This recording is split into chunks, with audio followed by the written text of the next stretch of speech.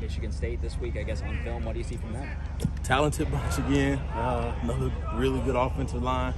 Obviously a special player in the running back. I think Nine's a heck of a player. The quarterback's a really good athlete as well. I think people sleep on that part of his game.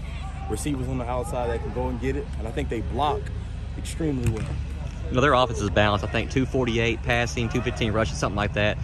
Kenneth Walker, the third, the running back, the guy's big guy. Just what's your plan for him? I know he breaks tackles. He's hard to break down. I mean, that's the main thing. He's so talented with his ability, but he's hard to tackle as well. He's a strong runner. He's got great burst, great speed, and exceptional vision. With behind that offensive line that works well together. So it's kind of like the perfect cake. They put it all together, baked it, and it's come out just right.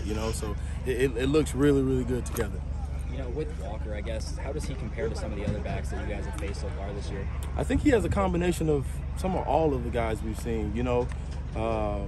Really good with catching the ball out of the backfield. But again, I think where he separates himself is the way he breaks tackles. But after he breaks the tackle, he has another gear to pick up more yards. Where a lot of guys, they'll break the tackle, fall for another 3 or 4 or whatever it is. When he breaks the tackle, it's gasp, hold my breath. He's a really good player. I guess for you guys, the quarterback too throws a lot. Yeah. Like I said, balanced offense is kind of how do you guys stay composed to stopping the run and the pass throughout the game because there's a lot because they could throw it or pass either time. It's certainly a challenge, but that's our job and that's what we're tasked with. I think they do a good job of keeping the balance, and that's why they're a really good football team and why they are where they are. So I think our job is to have our eyes in the right place, and we got to tackle across the field because the receivers are really good athletes as well. So when they catch the ball in space, they're very dangerous. Well, what happens is I'm a corner. I'm out there. They've been running the ball. Try to crack replace. And next thing you know, the guy is running past you. Quarterback's dropping a dime. I mean, they're a really good offense. They operate really well. But, again, I'm excited for our guys and the opportunity to play in another big environment in front of a big crowd.